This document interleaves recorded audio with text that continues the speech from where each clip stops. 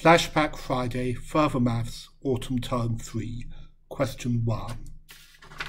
First point to make is that cos 45 and sine 45 are both 1 over root 2. Therefore, any of the relevant angles are bound to be multiples of 45. The way we do this is to say what happens to the point 1, 0, and we look at the first column and we see that it goes to minus 1 over root 2, 1 over root 2. So 1, 0 goes to minus 1 over root 2, 1 over root 2. We then ask what happens to the point 0, 1. Well, that goes to minus 1 over root 2, minus 1 over root 2.